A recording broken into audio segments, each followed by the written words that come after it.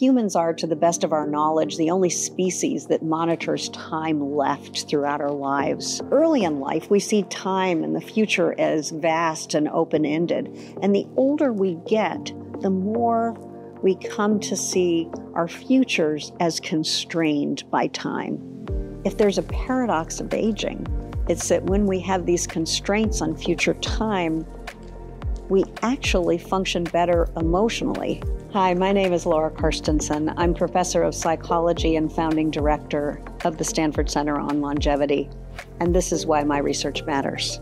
Constraints on time bring us to shift our goals from ones about exploration and taking risks and learning and addressing difficult challenges to goals that can be realized in the moment. Goals about savoring life, goals about appreciation of others. My research focuses on motivational changes that occur across adulthood that contribute to changes in emotional experience and cognitive processing. These changes in motivation are very much related to our time horizons. And when people make that shift away from exploration and into something that looks more like savoring, life feels better and emotional experience improves. At the Center on Longevity, we are understanding how and then beginning to build a world that supports century-long lives. The metric of how long we lived changed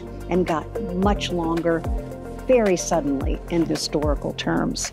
We now have an opportunity to rethink how we live our lives so that quality of life improves at all ages and stages of life, not just in old age.